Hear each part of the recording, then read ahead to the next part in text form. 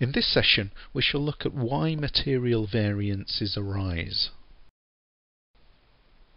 Now, when we look at our materials variances, they can be split into two types.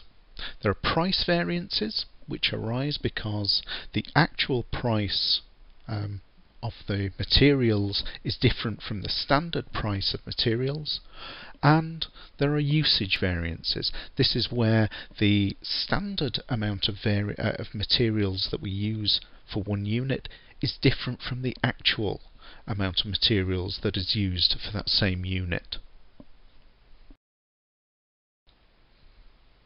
So why do material price variances arise?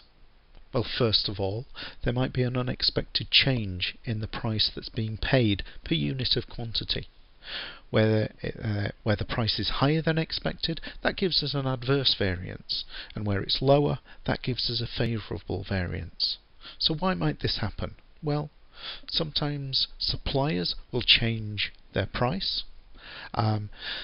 If we're dealing in a commodity that's bought and sold on a daily basis, we might see prices going up and down all the time anyway.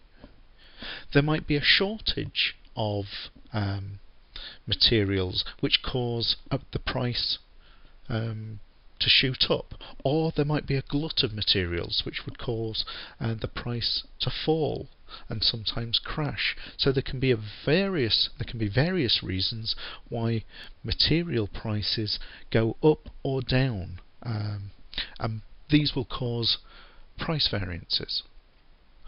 Alternatively, we might decide to use a different grade of material than was expected. So if we're going to be using a higher grade than expected, that'll probably give us an adverse variance because we'd be likely to be paying a higher price per unit of material than we'd expected or budgeted for. Similarly, if we're using lower grades of material than expected, that should give us a favourable variance, as we'd expect to buy lower grades of material at a lower price per unit of material. So let's now consider why material usage variances arise. Well, there are three main reasons. First of all, the materials that we're using might be different from what had been expected. So if we're using a higher grade of materials than expected, we should see a favourable variance.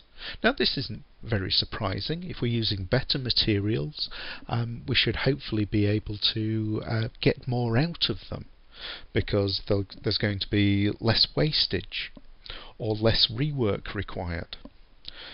If, however, we're using lower grade materials, then that would probably result in adverse variances being seen. Secondly, we might be using a different grade of labour than expected. Well, if we're using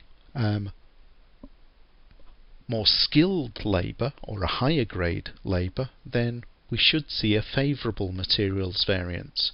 This is because it's more likely that they are going to cause fewer mistakes or errors in their work, and this will result in less materials being wasted.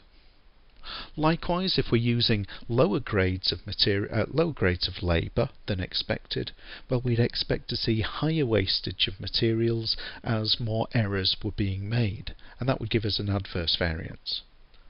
Lastly, our usage variance might be caused by new equipment or changes in methods of production.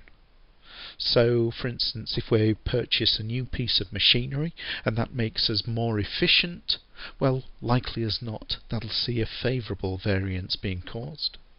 If, however, production methods become worse, say, that will make us less efficient, we're likely to see greater wastage, and that will cause an adverse variance.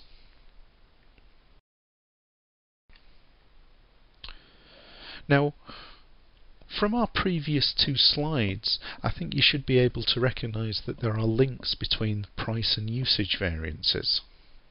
So for example, if we're using higher grades of materials, well, that will normally cause a favourable usage variance, but it will also cause an adverse price variance.